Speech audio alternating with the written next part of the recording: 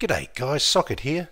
I thought I'd take a quick break from making the time alignment videos to jump in and cover off a topic that I was discussing with Race Engineer and Captain Beard in the comments around measurement levels and all of that type of stuff. The guys were trying to do their tunes, and there's a little bit of confusion about how to set my levels and things. Now, a lot of these things I've covered already in a previous viewer's question called measurement levels and speaker dynamics, where that covers things like what target levels should you aim for, and the noise floor, and how to calibrate REW to make sure that the SPL levels on your graphs are correct. And that's really what I want to talk about today. So when you go into REW and you look at this scale down the side, and you might say, oh, I've taken my measurement here at 97.97 decibels, right? And this one over here is 93.5. And that would be true if you've calibrated this scale using the REW SPL meter tool. So otherwise this scale doesn't really mean much, and you could be thinking that, for example, this measurement's 82, but in fact it's really not. It could be louder or quieter than that, because this scale is not calibrated automatically.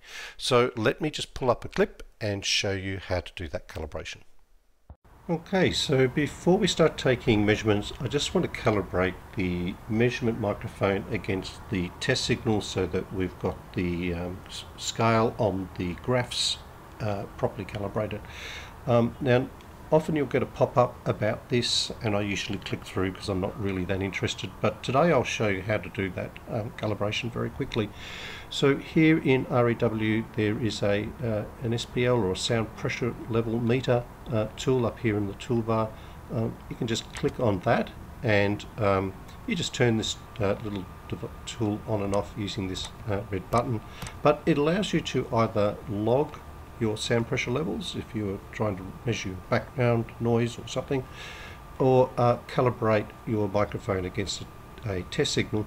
And so today we're going to do the calibration. So we'll click on that, and we will get a little window with a pull down that allows you then to select either a REW generated calibration signal or an external signal. And because we're doing analog mic sweeps and REW is connected to the DSP via audio interface, we're going to select a REW calibration signal so that REW can generate the signal through the speaker that we've selected, in this case the left mid. So all we do is click on OK. Now we can hear the test signal in the background. And now we'll take your sound pressure level meter. So mine is an app on my phone, and I'll place that next to the measurement microphone. You can see the numbers jumping around a bit, and we want to pick a number that's kind of in the middle, so that's 81.6, feels about right to me. And then we hit finish. Then we'll get a pop-up that says the maximum sound pressure level that you can measure with this calibration is 124 dB.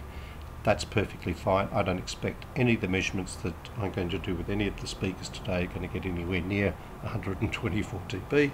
So I'll just click OK, and that is the calibration of the mic versus the text signal done. And so we can close the tool. And if I just jump into and do a quick sweep measure of the left mid that we were just using, we'll just check that that's recorded properly and everything's set at the right level. So that's the sweep, and here's the measure. And if I run my cursor through about there, it tells me that I've measured this at 83.9, call it 84 decibels, which is about the sound level that I've got set on my head unit, where I've got it turned up to about 2/3 of maximum volume. Normally you want to sort of measure somewhere between 75 and maybe 90 dB, so this is right in the sweet spot.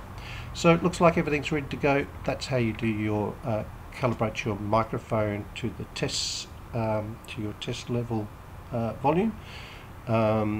and so let's go get on and do some EQ work. So there you go, guys. That is the way that you calibrate your REW sound pressure level meter, and you can make sure that your graph is now recording the same decibel level as your microphone.